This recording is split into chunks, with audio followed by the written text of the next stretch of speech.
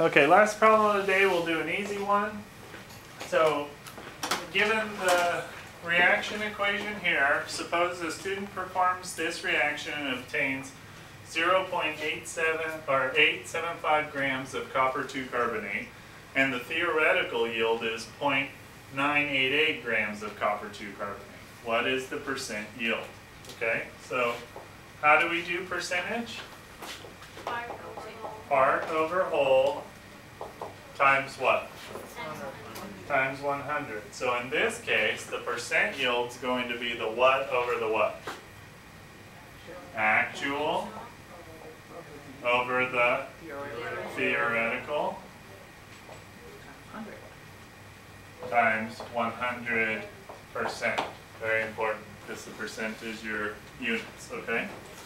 So, the actual yield, 0.875 grams of copper 2 carbonate divided by the theoretical, 0.988 grams copper 2 carbonate times 100%.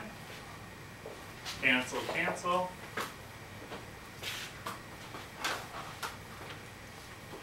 So 0.875 divided by 0.988. And to 3 sig figs, it's going to be 88.6%.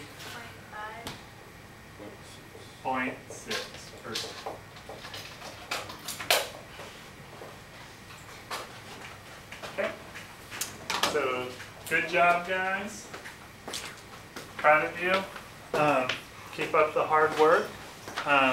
Remember, we have a test next time we meet, okay? Have a good one, guys.